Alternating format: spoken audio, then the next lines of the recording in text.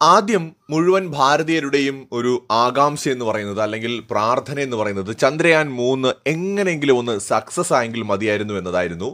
ചന്ദ്രന്റെ ഉപരിതലത്തിൽ soft land നടത്തണമെന്ന് എല്ലാവരും ആഗ്രഹിച്ചു. ചന്ദ്രയാൻ സോഫ്റ്റ് ലാൻഡ് നടത്തി. അതേ സമയത്ത് തന്നെ ചന്ദ്രയാൻ സോഫ്റ്റ് ലാൻഡ് നടത്തിയ അല്ലെങ്കിൽ ഇറങ്ങിയ ആ പ്രദേശത്തിന് ശിവശക്തി പോയിന്റ് എന്ന് പറയുന്ന ഒരു പേര് കൊടുത്തതോടുകൂടി പുതിയൊരു വിവാദമുണ്ടായി. ഇത് മതേതര ഇന്ത്യക്ക് യോജിച്ചതാണോ എന്നതായിരുന്നു ചോദ്യം. അപ്പോൾ ഞാനിവിടെ സദ്ഗുരുവിൻ്റെ ഈ വിഷയത്തെക്കുറിച്ചുള്ള ഒരു പ്രതികരണം ഒന്ന് പ്ലേ ചെയ്ത് കാണിക്കാം. Apollo, Luna, Saturn, Mercury, Neptune, Venus, what are all these?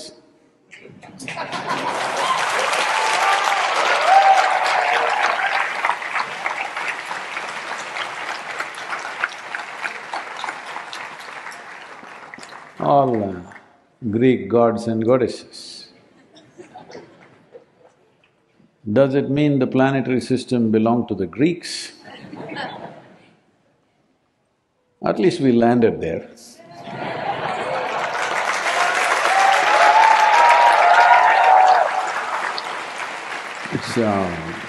I'm very impressed that these days political leadership seems to have this level of wisdom.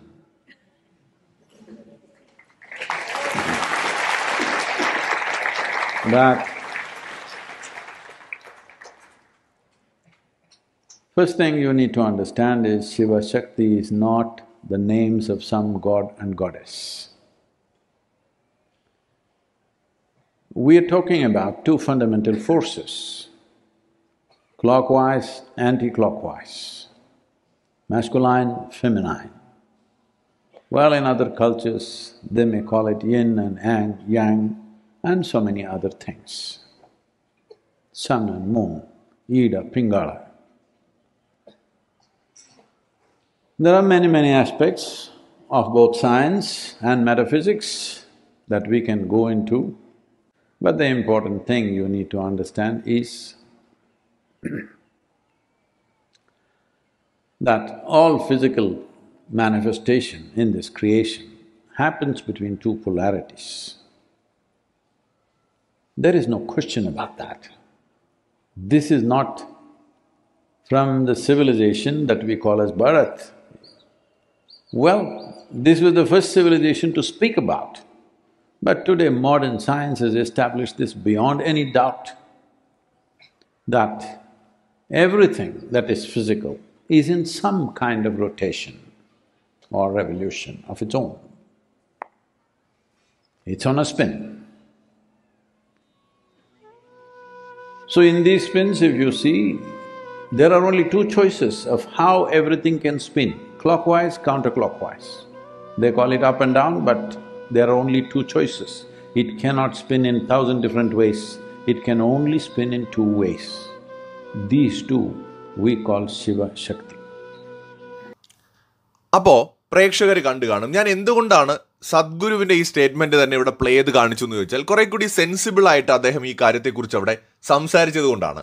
അതായത് നമുക്കറിയാം, നമ്മൾ ഇന്ന് കണ്ടെത്തിയിട്ടുള്ള ഗ്രഹങ്ങൾ, നക്ഷത്രങ്ങൾ, അതിലെ മെജോറിറ്റിയും കണ്ടെത്തുന്നത് വിദേശ രാജ്യങ്ങളിൽ നിന്നായതുകൊണ്ട് തന്നെ അതിന് കൊടുക്കുന്ന പല പേരുകളും ഗ്രീക്ക് പേരുകളാണ്. ഇപ്പോൾ സദ്ഗുരു പറഞ്ഞതുപോലെ അപ്പോളോ തുടങ്ങിയുള്ള പേരുകളെല്ലാം തന്നെ ഗ്രീക്ക് ദേവന്മാരുടെയോ ദേവികളുടെയോ അല്ലെങ്കിൽ മറ്റ് റിലീജിയനുമായിട്ട് ബന്ധപ്പെട്ടുള്ള ദൈവങ്ങളുടെയോ ഒക്കെ പേരുകളാണ്. അല്ലെങ്കിൽ അവരുടെ നാട്ടിലുണ്ടായിരുന്ന രാജാക്കന്മാർ അല്ലെങ്കിൽ രാജഭരണകാലത്തെ പറയപ്പെടുന്ന ഈ പറയുന്ന കിങ്ഡംസ്, അതിൻ്റെ പേരുകൾ അല്ലെങ്കിൽ അങ്ങനെയുള്ള ചിഹ്നങ്ങൾ, അതിൻ്റെയൊക്കെ സിംബൽസുമായി ബന്ധപ്പെടുന്ന പേരുകളൊക്കെ ആയിരിക്കും പൊതുവെ കൊടുക്കാറ്. ഒരിക്കലും ഒരു അമേരിക്കക്കാരൻ ഒരു ഗ്രഹം കണ്ടുപിടിച്ചാൽ ശിവശക്തി പോയിന്റ് എന്ന് പേരിടില്ല. അവരെപ്പോഴും അവരുടെ കാലഘട്ടവുമായി ബന്ധപ്പെട്ട, പൂർവികരുമായി ബന്ധപ്പെട്ടതോ അവരുടെ ഐതിഹ്യങ്ങളുമായി ബന്ധപ്പെട്ടതോ വിശ്വാസങ്ങളുമായി ബന്ധപ്പെട്ടതോ ഒക്കെ ആയിട്ടുള്ള പേരുകളായിരിക്കും എപ്പോഴും നൽകാറ്. ഇനി ഇത് മതേതരത്വത്തിന് ഏതെങ്കിലും തരത്തിൽ കളങ്കമുണ്ടാക്കുന്നോ എന്നതാണ് ആദ്യത്തെ ചോദ്യം. ബേസിക്കലി ഇന്ത്യൻ കൾച്ചർ എന്ന് പറയുന്നത് ഇന്ത്യയിൽ ജീവിക്കുന്ന എല്ലാവരുടെയും കൾച്ചറാണ്.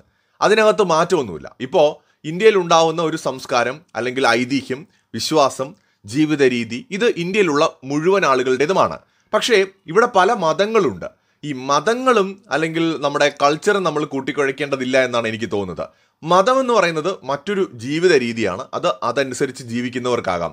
പക്ഷെ നമ്മുടെ ചരിത്രം, പൂർവികർ, നമ്മുടെ കൾച്ചർ, ഇതിലൊരിക്കലും മാറ്റം വരുന്നില്ല. ഉദാഹരണത്തിന് ഇന്ന് ഞാൻ ജീവിക്കുന്ന ഒരു മതം ഞാൻ ചിലപ്പോൾ സ്വയം തിരഞ്ഞെടുത്തതാകാം. പക്ഷേ 100 വർഷം മുമ്പ് എൻ്റെ പൂർവികരുടെ മതത്തെ മാറ്റാനോ അവരുടെ കൾച്ചറിനെയോ അവർ ജീവിച്ചിരുന്ന സാഹചര്യത്തെയോ മാറ്റാനോ എനിക്ക് പറ്റില്ല. എൻ്റെ മതത്തെ അല്ലെങ്കിൽ എൻ്റെ വിശ്വാസത്തെ എനിക്ക് മാറ്റാൻ സാധിക്കും. പക്ഷേ എൻ്റെ പൂർവികരെ എങ്ങനെ ജീവിച്ചിരുന്നോ അങ്ങനെ തന്നെ ഞാൻ അവരെ അക്സെപ്റ്റ് ചെയ്യേണ്ടി വരും. ഇനി ഈ ശിവശക്തി എന്ന് പറയുന്നത് സദ്ഗുരുവിൻ്റെ ഒപ്പീനിയനിൽ ഒരുപാട് കാര്യങ്ങൾ അദ്ദേഹം പറയുന്നുണ്ട്. പറ്റുമെങ്കിൽ ഈ വീഡിയോയുടെ ലാസ്റ്റ് ഞാൻ അത് ആഡ് ചെയ്യാം. അതേ സമയത്ത് തന്നെ അത് പുരുഷന്റെയും സ്ത്രീയുടെയും ഒരു പ്രതീകം കൂടിയാണ് ആ ഒരു വേർഡ് എന്ന് പറയുന്നത് ശിവശക്തി. മറ്റൊരു വാക്കിനും പുരുഷനെയും സ്ത്രീയെയും ഒരുപോലെ ഈക്വൽ ആയിട്ട് നമുക്ക് അവിടെ കാണാൻ പറ്റില്ല. ശിവനും ശക്തിയും എന്ന് പറയുന്നത് ഇന്ത്യൻ കൾച്ചറിന്റെ ഭാഗമായിട്ട്, അതായത് സ്ത്രീക്കും പുരുഷനും തുല്യതയുണ്ട്, അല്ലെങ്കിൽ ഈക്വലി രണ്ടുപേരും ഇമ്പോർട്ടൻ്റ് ആണ് എന്ന് കാണിക്കുന്ന ഒരു വേർഡാണ് ശിവശക്തി എന്ന് പറയുന്നത്. ആ ഒരു പേര് അവിടെ കൊടുക്കുന്നതിലൂടെ ഇസ്രോയ്ക്ക് വേണ്ടി പ്രവർത്തിക്കുന്ന സ്ത്രീകളും പുരുഷന്മാരുമായിട്ടുള്ള മുഴുവൻ ശാസ്ത്രജ്ഞർക്ക് കൂടിയുള്ളൊരു അംഗീകാരമാണ്.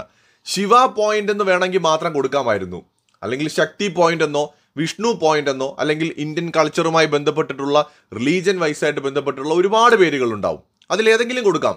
എന്തുകൊണ്ട് ശിവശക്തി എന്ന് ചോദിച്ചാൽ അത് സ്ത്രീയെയും പുരുഷനെയും ഒരുപോലെ ഉൾക്കൊള്ളുന്ന ഒരു പേരായതുകൊണ്ടാണ്.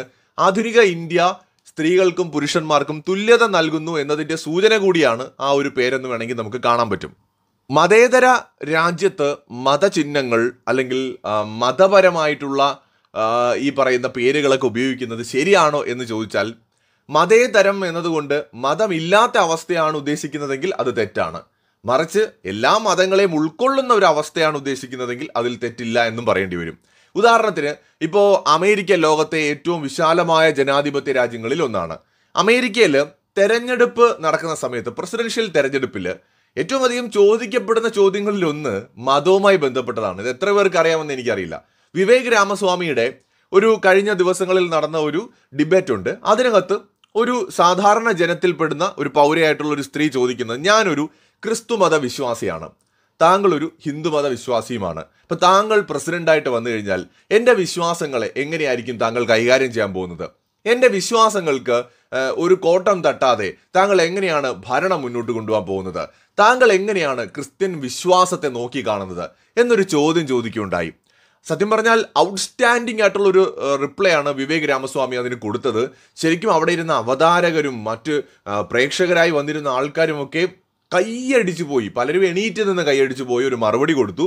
അതിനുശേഷം ഈ സ്ത്രീയും പറയുന്നുണ്ടായിരുന്നു, ശരിക്കും ഞാൻ ഇന്ന് ഉറച്ചു വിശ്വസിക്കുന്നു, എൻ്റെ റിലീജിയനിൽ പെട്ട ഒരാൾ ഇവിടെ പ്രൈം മിനിസ്റ്ററായിട്ട് വരുന്നതിനേക്കാളും കൂടുതൽ താങ്കൾ വന്നു കഴിഞ്ഞാൽ എൻ്റെ മതവും വിശ്വാസങ്ങളും സംരക്ഷിക്കപ്പെടുമെന്ന് എനിക്ക് ബോധ്യമുണ്ട് എന്ന് ഈ ചോദ്യം ചോദിച്ച സ്ത്രീ തന്നെ പറയുന്നുണ്ട്. അത് യൂട്യൂബിനകത്ത് ആ വീഡിയോ കിടപ്പുണ്ട്. ഞാനിത് പറയാൻ കാരണം, ലോകത്തെ ഏറ്റവും വലിയ ജനാധിപത്യ രാജ്യമായ അമേരിക്കയിൽ പോലും മതങ്ങൾ, വിശ്വാസങ്ങളൊക്കെ അവിടെ ചോദ്യമാകുന്നുണ്ട്. പ്രസിഡന്റായിട്ട് വരുന്ന ആൾ എങ്ങനെ മതങ്ങളെ നോക്കി കാണുന്നു എന്നറിയാൻ ജനങ്ങൾക്ക് അവിടെ താല്പര്യമുണ്ട്. അപ്പോൾ മതം അല്ലെങ്കിൽ വിശ്വാസം എന്ന് പറയുന്നത് പെട്ടെന്നൊരു ദിവസം കൊണ്ട് ഉണ്ടായതുമല്ല, പെട്ടെന്നൊരു ദിവസം എടുത്ത് മാറ്റാൻ പറ്റുന്നതുമല്ല. വിശ്വാസം എന്ന് പറയുന്നത് ഒരു വ്യക്തിയിൽ ഉണ്ടാകണമെങ്കിൽ അതിനൊരു ടൈം എടുക്കും.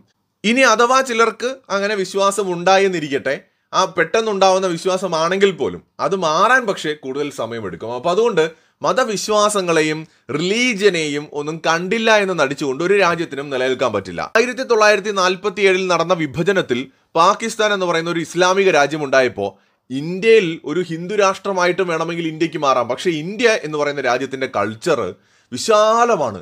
അതുകൊണ്ടാണ് മതേതര രാജ്യമായിട്ട് അത് മാറുന്നത്. ഈ രാജ്യത്തെ ജനങ്ങൾ ആ കാഴ്ചപ്പാടുള്ളവരാണ്. നമ്മൾ ഓരോരുത്തരും മതേതരത്വത്തെക്കുറിച്ച് ചിന്തിക്കുന്നവരുമാണ്. നമ്മൾ എല്ലാത്തിനെയും ഉൾക്കൊള്ളാൻ കഴിയുന്നവരാണ്.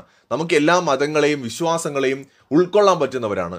അതുകൊണ്ട് തന്നെ മതേതരത്വം എന്നത് മതമില്ലാത്ത അവസ്ഥയാണ് എന്ന് നിർവചിക്കപ്പെട്ടിട്ടില്ലാത്തിടത്തോളം കാലം അത് ഉപയോഗിക്കുന്നത് കൊണ്ട്, മതവുമായി ബന്ധപ്പെട്ട പേരുകൾ ഉപയോഗിക്കുന്നത് കൊണ്ട് അതിൽ പ്രത്യേകിച്ചൊരു തെറ്റുണ്ടാവേണ്ട യാതൊരു കാര്യമില്ല. വിശേഷിച്ച് ഇത് ഇന്ത്യൻ കൾച്ചറിൻ്റെ ഭാഗമാണ്. ഇപ്പോൾ ഇൻഡസ് വാലി സിവിലൈസേഷൻ അല്ലെങ്കിൽ ഇന്ന് പറയുന്ന സോ കോൾഡ് ഹിന്ദു റിലീജിയൻ രൂപപ്പെട്ടത് ഇവിടെയാണ്.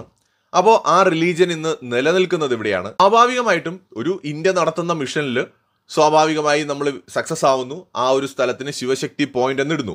ഒന്ന് ചിന്തിക്കുക, ഇന്ത്യക്കാരല്ലാതെ വേറെ ഏതെങ്കിലും ഒരു രാജ്യം നടത്തുന്ന ഒരു മിഷൻ ആണെങ്കിൽ അങ്ങനെ ഒരു പേര് ചന്ദ്രന്റെ മുകളിൽ ഒരിക്കലും വരില്ല. ഇതൊരു ഇന്ത്യൻ നെയിമാണ്. ആക്ച്വലി ഇപ്പോൾ നമുക്കറിയാം, ഇപ്പോൾ വെസ്റ്റേൺ രാജ്യങ്ങളുടെ പേരുകൾ എൻറ്റയർലി ഡിഫറെൻ്റ് ആണ് ഇന്ത്യൻ പേരുകളുമായി താരതമ്യപ്പെടുത്തുമ്പോൾ. അറബിലാണെങ്കിൽ അത് ഡിഫറെൻ്റ് ആണ്. ആ പേരുകളിലൊക്കെ തന്നെ ലോകത്ത് പല തരത്തിലുമുള്ള എന്താ പറയുക, സ്പേസിലാണെങ്കിലും അല്ലാതെയാണെങ്കിലും പേരിടലുകൾ ഉണ്ടായിട്ടുണ്ട്. പക്ഷേ ഇന്ത്യൻ കൾച്ചറുമായി ബന്ധപ്പെട്ട് അല്ലെങ്കിൽ ഇന്ത്യൻ ഒറിജിൻ നെയിംസ് വരണമെന്നുണ്ടെങ്കിൽ എവിടെയെങ്കിലും ഇന്ത്യ ഒരു മിഷൻ നടത്തണം, ഇന്ത്യ സക്സസ് ആവണം, എങ്കിൽ മാത്രമേ അതൊക്കെ സാധിക്കുള്ളൂ. ഇപ്പോൾ തൃശൂൽ എന്ന് പറയുന്നത് ഇന്ത്യയുടെ ഒരു ആയുധമാണ്. 1983 ഈ പ്രോജക്റ്റിനെ കുറിച്ചുള്ള ഒരു തോട്ട് ആരംഭിക്കുന്നത്, അല്ലെങ്കിൽ ആ പ്രോജക്റ്റിന്റെ തുടക്കമാവുന്നത്. ആ മിസൈലിന് തൃശൂൽ എന്ന് പേരിട്ടത് എന്തായാലും നരേന്ദ്രമോദി ഗവൺമെന്റ് അല്ല, കോൺഗ്രസ് ഗവൺമെന്റിന്റെ കാലത്ത് തന്നെ ആയിരിക്കാം. പൃഥ്വി മിസൈൽ 94 സർവീസിൽ ഉണ്ടായ ഒരു മിസൈലാണ് തുടക്കത്തിൽ. അപ്പോൾ പൃഥ്വി മിസൈലിന് ആ ഒരു പേരിട്ടതും ഒരിക്കലും ഈ പറയുന്ന BJP ഗവൺമെന്റ് അല്ല, കോൺഗ്രസ് ഗവൺമെന്റ് ആണ്. ആ മിസൈല്, നാഗ് മിസൈല്, രുദ്രം, അതുപോലെ തന്നെ ബ്രഹ്മോസം ഒക്കെ നമുക്ക് വേണമെങ്കിൽ പറയാം അത് റഷ്യയും ഇന്ത്യയും കൂടെ ചേർന്നിട്ട പേരാണെന്ന്. പക്ഷേ ബാക്കിയുള്ളതോ, അഗ്നി മിസൈലോ, സൂര്യ മിസൈലോ? അപ്പോൾ നമ്മൾ മനസ്സിലാക്കേണ്ടത് ഇത്തരത്തിലുള്ള ധാരാളം പേരുകൾ, ഇപ്പോൾ ആകാശ്, അല്ലെന്നുണ്ടെങ്കിൽ നമ്മൾ തന്നെ പ്രാദേശികമായിട്ട് നിർമ്മിക്കുന്ന നമ്മുടെ തേജസ് യുദ്ധവിമാനം, ഇതൊക്കെ ഇന്ത്യൻ നെയിംസ് ആണ്, അല്ലെങ്കിൽ ഇന്ത്യൻ കൾച്ചറുമായി ബന്ധപ്പെട്ട പേരുകളാണ്. അപ്പോൾ നമ്മളിവിടെ മനസ്സിലാക്കേണ്ടത് ഇന്ത്യക്കാര് നമ്മുടെ കൾച്ചറിനെ കുറിച്ച് അല്ലാതെ മറ്റുള്ളവരുടെ കൾച്ചറിനെ നമുക്ക് എങ്ങനെയാണ് എടുത്തു കാണിക്കാനായിട്ട് പറ്റുക? ഇന്ത്യയുടെ കൾച്ചറിലാണ് അഭിമാനിക്കേണ്ടത്. ആ ഇന്ത്യയുടെ സംസ്കാരത്തിലും കൾച്ചറിനും ഒപ്പം നമ്മുടെ മതേതര മൂല്യങ്ങളെ ഉയർത്തിപ്പിടിക്കുക, എല്ലാ റിലീജിയനെയും റെസ്പെക്ട് ചെയ്യുക, എല്ലാ റിലീജിയനും പരസ്പരം സഹകരിച്ച് മുന്നോട്ട് പോവുക. അതിന് പകരം വെറുപ്പിന്റെ രാഷ്ട്രീയം കൊണ്ട് യാതൊന്നും നമുക്ക് നേടാൻ പറ്റില്ല. ഇപ്പൊ ഇന്ത്യക്കാരൊരു മിഷൻ സക്സസ് ആക്കി കഴിഞ്ഞാൽ ഒരിക്കലും നമുക്ക് ഈ പറയുന്ന ഒരു അറബിക് നെയിമോ അല്ലെന്നുണ്ടെങ്കിൽ ഒരു ഗ്രീക്ക് നെയിമോ അല്ലെങ്കിൽ ഒരു US-ലും അല്ലെങ്കിൽ യൂറോപ്പിലും ഒക്കെ ഉപയോഗിക്കുന്ന പേരുകളോ ആ മിഷനിൽ നമ്മൾ വിൻ ചെയ്യുന്ന ഒരു പോയിന്റിന് കൊടുക്കേണ്ട കാര്യമില്ല. നമ്മളെപ്പോഴും നമ്മുടെ സംസ്കാരവുമായി ബന്ധപ്പെട്ട ശിവശക്തി എന്നോ ഇനി തങ്കപ്പൻ എന്നോ ദാസപ്പൻ എന്നോ കൊടുത്താലും കുഴപ്പമില്ല, അതൊക്കെ ഇന്ത്യൻ നെയിമുകളാണ്. നമ്മൾ എന്തിനാണ് മറ്റുള്ള രാജ്യങ്ങളെ അനുകരിക്കേണ്ട കാര്യം? ഇന്ത്യക്ക് ഇന്ത്യയുടേതായ തനതായ ഒരു കൾച്ചറും ഒരു പാരമ്പര്യവുമുണ്ട്. ലോകത്തെ തന്നെ ഏറ്റവും പഴക്കം ചെന്ന സിവിലൈസേഷനാണ് നമ്മുടേത്. അപ്പോൾ നമ്മൾ നമ്മുടെ സിവിലൈസേഷനെ കുറിച്ച് അതുമായി ബന്ധപ്പെട്ട പേരുകൾ കൊടുക്കണമോ അതോ മറ്റേതെങ്കിലും സംസ്കാരത്തെ കടം കൊള്ളണമോ? ഒരിക്കലും അതിൻ്റെ ആവശ്യമില്ല എന്നതാണ് എനിക്ക് തോന്നുന്നത്. മാത്രമല്ല സദ്ഗുരു ഇവിടെ പറഞ്ഞത് ഏറെക്കുറെ ശരിയാണ്. പുള്ളി പറഞ്ഞതുപോലെ ഗ്രീക്ക് നെയിമുകൾ മറ്റുള്ളവർക്ക് കൊടുക്കുമ്പോൾ യാതൊരു കുഴപ്പമില്ല. അപ്പൊ ഇന്ത്യ ഒരു മിഷൻ സക്സസ് ആക്കുമ്പോൾ ഒരു ഇന്ത്യൻ നെയിം കൊടുക്കുമ്പോൾ അതിനകത്ത് എന്തിനാണ് അസ്വാഭാവികത കാണുന്നത്? അതൊരു ശരിയായ ഒരു കാര്യമായിട്ട് തോന്നുന്നില്ല.